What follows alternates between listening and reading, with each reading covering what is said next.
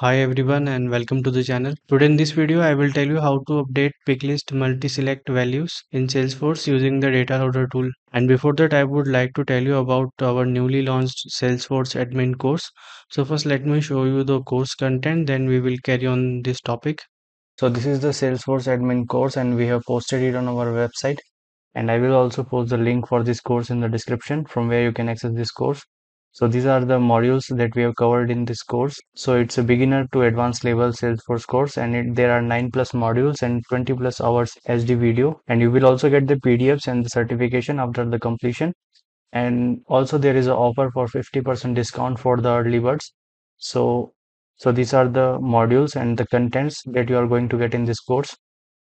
And if you subscribe this course right now, you have to pay only $99 instead of $199. So even if you are a beginner, then you will understand each and everything in this course. And to get this course, you can redirect to our website, and from there you can subscribe to this course. So now let's move back to. So in Salesforce, we know about the picklist multi-select field where we can select. So in Salesforce picklist multi-select field, we can select the multiple values for a field.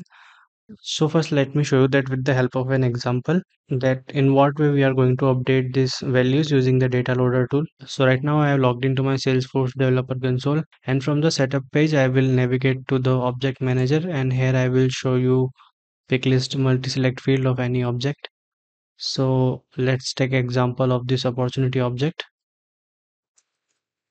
So in opportunity objects, when we go to the fields and relationships, we will able to see all the fields present in this object. So here we have to find the picklist multi-select field. And here I have another picklist multi-select field, and I'm going to use this picklist field to update values in this example. So in this multi-select picklist, we have these values, and these values are the name of products. With the help of data loader, we are going to update the value of this picklist multi-select field. So now I will take you to the opportunity setup where we can see this field. So for example, here I am selecting any record, and here we will find the picklist multi-select field that we have seen in the opportunity fields.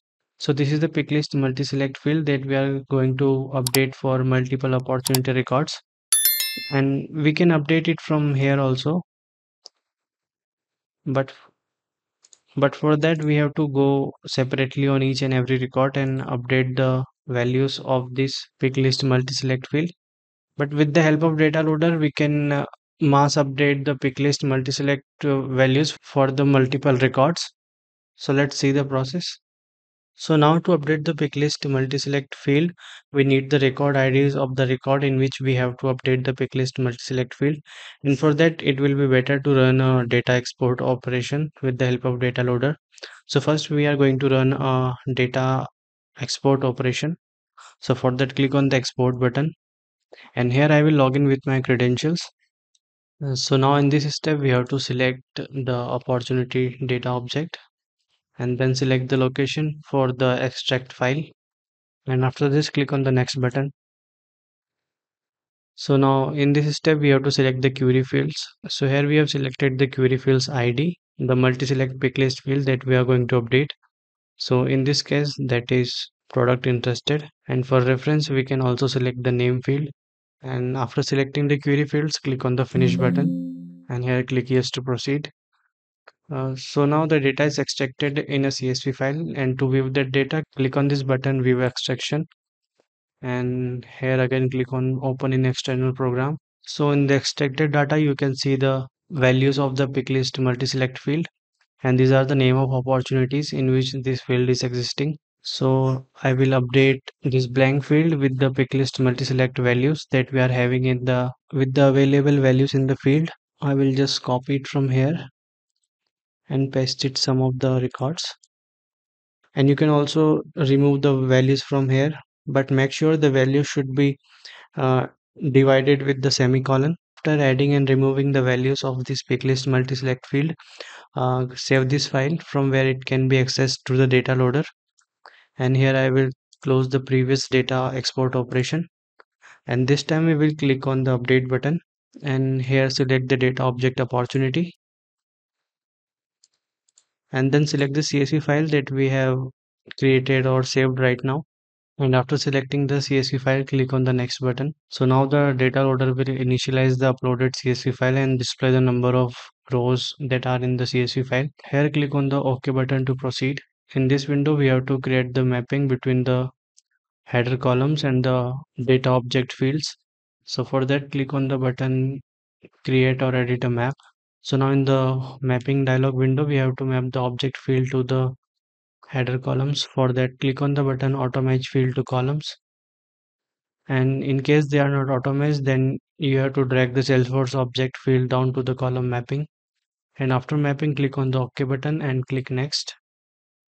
And at last, click on the finish button. And as you click on the finish button, this warning message will appear regarding the data update operation. Here, click on the yes button to proceed. So now the data update process is started, and we can see the number of success and errors that we are getting in this data operation. And after its completion, we can see the number of success and errors that are occurred in this data operation. And to view the status of the updated records, we can click on the button view successes. And here you can see, and in the CSV file viewer of the data loader, we can see the status as item updated. That means we have successfully updated the pick list multi select values of these opportunity records. So in this way, we can mass update the pick list multi select values by using the Salesforce data loader tool. And I hope that you have liked this video. Then please do like, share and subscribe us, and do not forget to hit the bell icon so that you can get regular updates of our upcoming videos. And thank you for giving your time and watching this video till last. See you in the next video. Till then, goodbye.